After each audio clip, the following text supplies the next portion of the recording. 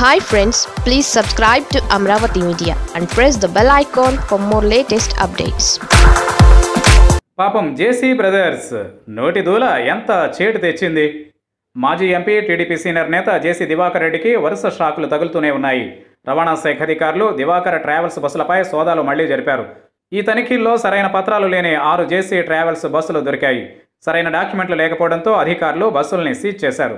గత నెల వ్యవధిలో ఆర్టీఐ అధికారులు 2 సార్లు దాదాపు 30కి పైగా బస్సుల్ని సీజ్ చేశారు. దివాకర్ ట్రావెల్స్ కు సంబంధించి ఇంటర్ స్టేట్ స్టేజ్ క్యారియర్ పర్మిట్లలో అక్రమాలు జరిగాయని రవాణా శాఖ అధికారులు చెబుతున్నారు. ఈ మధ్య 36 బస్సులు, 18 కాంట్రాక్ట్ బస్సులను సీజ్ చేశారు. కొన్ని కేసులు కూడా నమోదు చేశారు. దివాకర్ ట్రావెల్స్ పై ఆర్టీఐ అధికారులకు కొన్ని ఫిర్యాదులు కూడా అందాయట.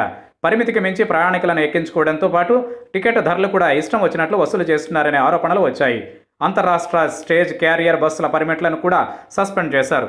కొద్ది రోజుల క్రితమే దివాకర్ రెడ్డి జగన్ సర్కార్ తీరుపై మండిపడ్డారు. కొందరు నేతల్ని సీఎం టార్గెట్ చేసుకున్నారని, దివాకర్ ట్రావెల్స్కు చెందిన 80 బస్సులు సీజ్ చేశారని అన్నారు. 74 ఏళ్ల ట్రాన్స్పోర్ట్లో తనకు అనుభవం ఉందని, ఒక్క దివాకర్ ట్రావెల్సే నిబంధనలు అతిక్రమించిందా అంటూ ప్రశ్నించారు. మిగిలిన వాళ్ల బస్సులు ఎన్ని సీజ్ చేశారు? ట్రిబ్యునల్ బస్సులను వదిలిపెట్టమని చెప్పినా ఆర్టీఓ అధికారులు విడిచిపెట్టడం లేదని అన్నారు. తమను పార్టీలో చేరాలని ఒత్తిడి చేస్తున్నారని, తాము పార్టీలో చేరితే కేసులుండవని చెబుతున్నారని ఆరోపించారు. ఈ వ్యాఖ్యలు చేసిన వారానికే మళ్లీ బస్సులు సీజ్ అయ్యాయి.